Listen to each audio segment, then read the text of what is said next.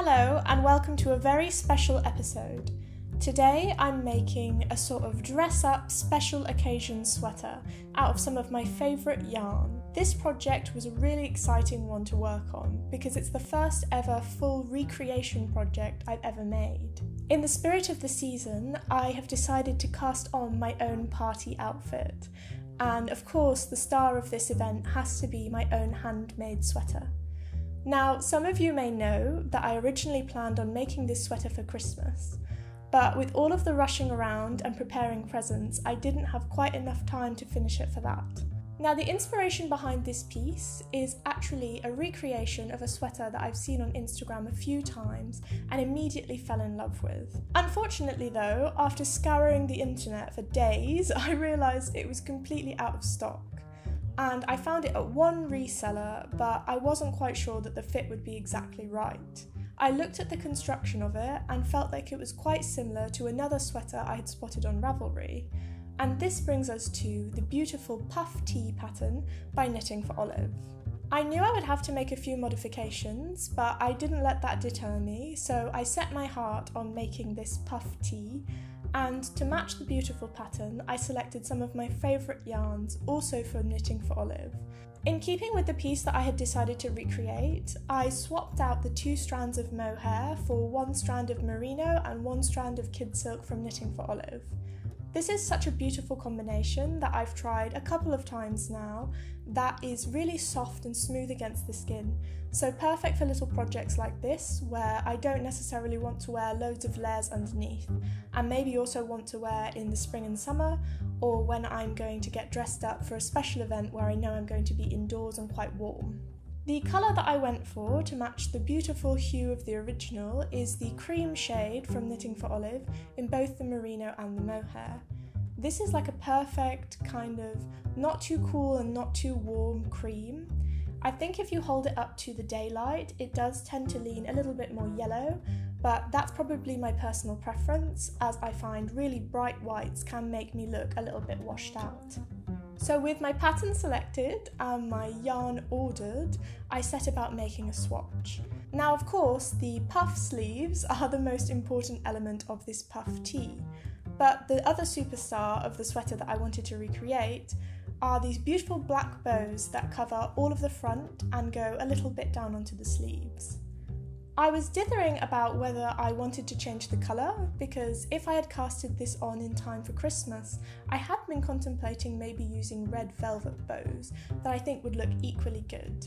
But I settled on copying the original, and I went to my little local haberdashery and they advised me to get this beautiful satin black ribbon, which is really good because it doesn't fray too much, or at least I've got my fingers crossed that it won't as I wear and wash this sweater. And here it is, your first sneak peek of my swatch with the black bow actually on it. This was such an exciting moment in the project because I felt like my ideas were actually going to work. If any of you are interested in the behind the scenes of my videos, like this beautiful little swatch that I shared a few weeks ago, do follow me over on Instagram. I post there quite regularly and it's just a lot of fun. It's a great way to get in touch with me and let me know of anything I might be interested in, or if you decide to recreate any of the pieces that I've shared with you on YouTube. But before I get into the construction of the rest of this beautiful little sweater, I want to introduce you very briefly to the sponsors of today's video. For our sponsored segment today, I'm really excited to introduce you to the sustainable footwear brand Vivaya. Now, Vivaya reached out to me and asked me if I would like to try some of their beautiful shoes, and I just couldn't give up the opportunity. Above all, Vivaya has made it their mission to create shoes that are both comfortable and environmentally conscious. I really wanted to work with Vivaya as soon as I heard about their mission of using recycled plastic water bottles to create the interesting stretchy knit upper that they use in their footwear. The first option that I went for as soon as I saw them was this gorgeous pair of square toe Margot Mary Janes in this lovely shade of red. Many of you will have noticed that red has kind of taken the internet by storm this year, so these are just the perfect complement to a lot of the pieces that I'm going to look at adding to my wardrobe in 2024. I was immediately struck by the very stylish square toe design of these Margot Mary Janes. I also really appreciate the fact that the strap feels extremely sturdy and is completely adjustable to whatever size you like. Another brilliant aspect of these is that the knit material and construction makes them extremely bendy and also completely machine washable, so they're a really great option for travelling. While being extremely stylish, this square toe look does also give me that comfortable extra room for my wide feet, which I really appreciate. For my second choice, I decided to go for something extremely chic and very modern, and these are the Marcella water repellent zipper boots. There are so many things to adore about these boots. Of course, I love the square toe design, just like with the Margot Mary Janes, and I appreciate how the heel gives you that little bit of extra height, but also the stability because it's nice and chunky. The zip also feels very smooth and hardy, which will make them nice and easy to slip on and off. Most of all, I really appreciate how the knit fabric stretches and really hugs my foot. That will make sure to keep me nice and toasty warm all winter long. As I tend to live in a really good pair of ankle boots when it's cold outside, I really appreciate how these insoles feature shock absorption and arch support, which means that I won't get tired when I'm walking around all day. Now my last option is this really elegant pair of Julie chunky heels. I selected these because I feel like they're very reminiscent of classic shoe styles. I absolutely adore the black and beige pairing, and I think that it will just go with so many outfits when I want to feel a little bit more elevated and a little bit more dressed up. However, I'm happy to report that that doesn't mean I'll have to compromise on comfort. I particularly enjoy the fact that it has extra cushioning at the back by your ankles to prevent blisters. As mentioned on their website, these are a pair of heels that you could walk or even run in, and they're made from this gorgeous knit material created from recycled water bottles. Thank you so much for checking out today's sponsor. I have provided links down below to all of the pairs that I selected, and if you fancy ordering some of Vivaya's shoes for yourself, do be sure to use my code IC12 for 12% off your order. Now let's get back to the video. As I decided to go for a slightly different combination of yarn and I'd swatched that up, I did realise that I probably wouldn't get quite the finish that I wanted if I stayed with the original needle size called for in the pattern. So I did size up by half a needle size for the main body section, which just gave me a slightly thicker and less transparent fabric that I think was more in keeping with the original idea I had in my head when recreating this project. Although the yarn that I went for doesn't completely match the original pattern, I have to say that it does knit up equally well in these two yarns together, and if you're looking for something that is a little bit less fuzzy and a little bit less transparent, I think that this is a really good swap.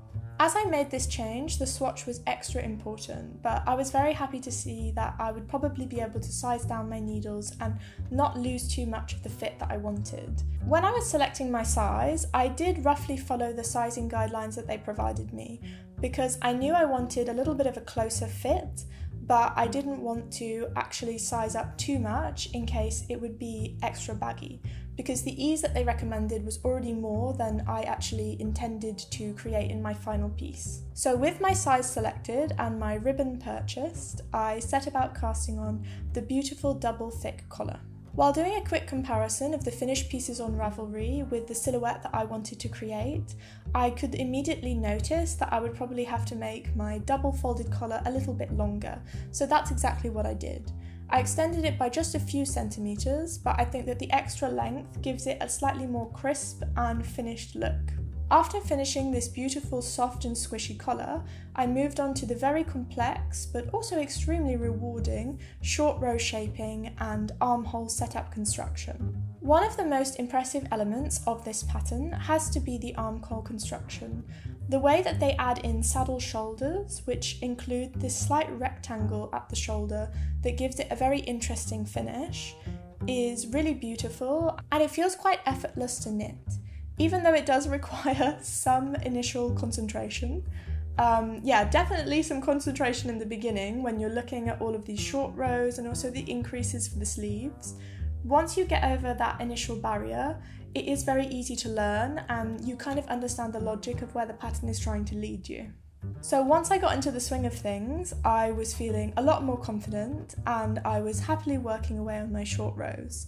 However, I did notice some bumping As the short row shaping comes all the way around to the front of the collar, I was getting a slight short row bump happening on one side of my collar. Now, I think that might just be because when I work the short rows on either side, I do tend to get some inconsistencies. I don't know if it's on the purl or the knit side, but one of my sides is a little bit more bumpy than the other. However, I try not to worry too much about that, as I was fairly sure it was going to come out with a good block.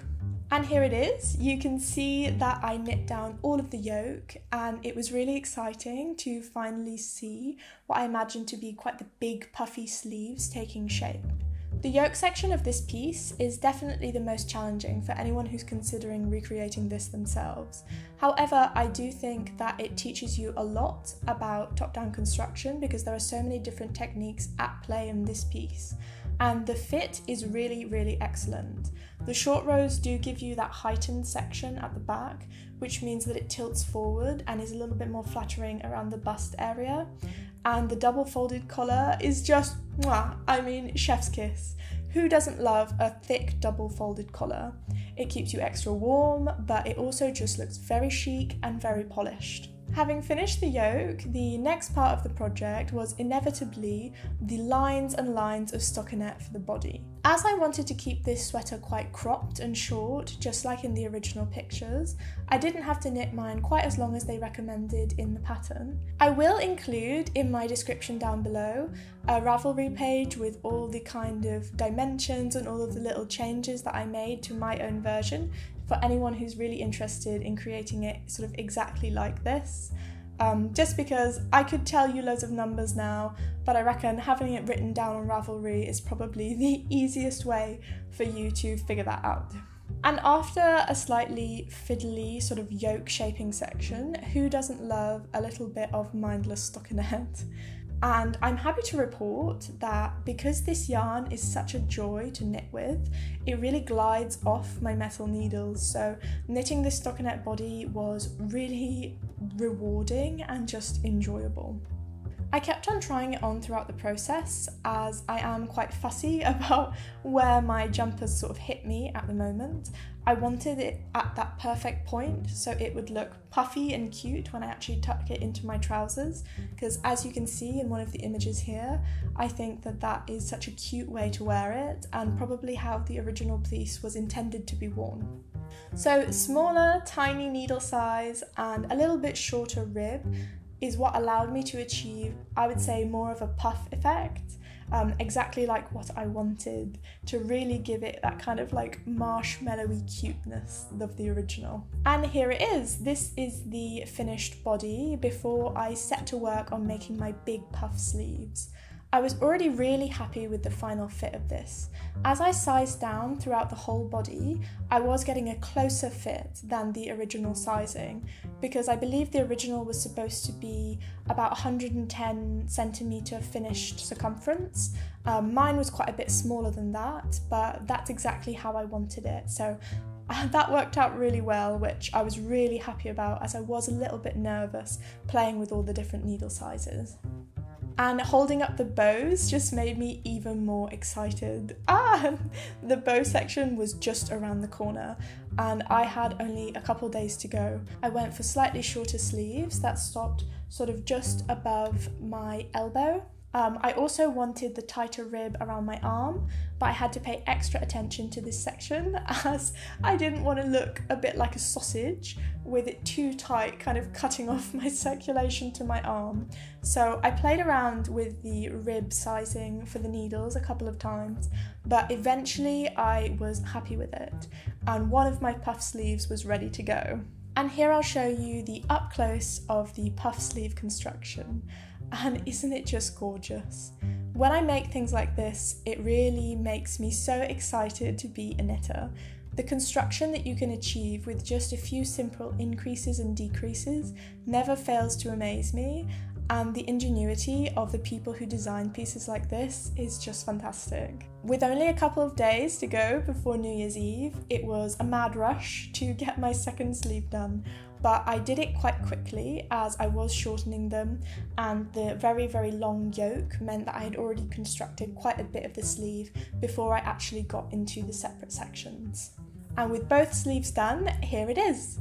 So this would have just been my finished and altered puff tee, which I'm really happy with the fit of. Such a beautiful pattern, even if you're not thinking about including any bows or finishing, but I do think that the plain, lovely kind of rectangle that this sweater provides you down the middle is the perfect canvas to add something really special. So I sat down with the very long and arduous task of creating loads and loads of tiny little bows. I originally created about 20 bows as I wasn't sure exactly how many I would want, and I thought if I have too many, I'll just do something cute with them. I can even put them on my Christmas tree next year. And I made them all. They are a little bit smaller than the ones in my recreation sweater. However, I am happy with the way that they look and how crisp and pretty they are. There are so many resources online about how to make bows in a really crisp and neat way, and unfortunately I'd found one when I made my swatch, and then I completely lost that video and I couldn't find it for days and days and days, so it was a search for this beautiful bow video. Finally I tracked it down again, and I will of course link it down below for you. With a mountain of bows created and my top very carefully steam blocked, I was ready to put it all together. I was a little bit nervous about the colour of my bows leaking into my beautiful cream mohair, so I did do a funny little test where I attached my bow to my swatch and I submerged it and kind of let it drip dry, and I'm happy to report that there was no colour transference at all, so phew, I don't need to worry about that when I wash it in the future. And I set about attaching all of these bows to my sweater. I did it in a few different ways. I kind of followed the placement of the original, but maybe added a few extras because they were a little bit smaller. And there it is, it's all done, and I want to show you the finished piece on, which I'm so happy with. Although it was originally intended to be a Christmas sweater, I do think that I'm very happy that I actually kept this for New Year's Eve. There's something so cute and celebratory about all of this explosion of bows, and this is the first ever recreation piece that I've properly tried, and I'm really excited about doing more in the future. Just that amazing feeling of seeing something, finding a pattern that matches and recreating it all by yourself in the fibres that you really love. It's so satisfying and rewarding, and I would recommend it to anyone who hasn't tried it yet. Next time you spot something, just have a look for a pattern. You never know, and try and make it yourself, because sometimes the fit and the feel can be even better than the actual thing that you saw in a shop.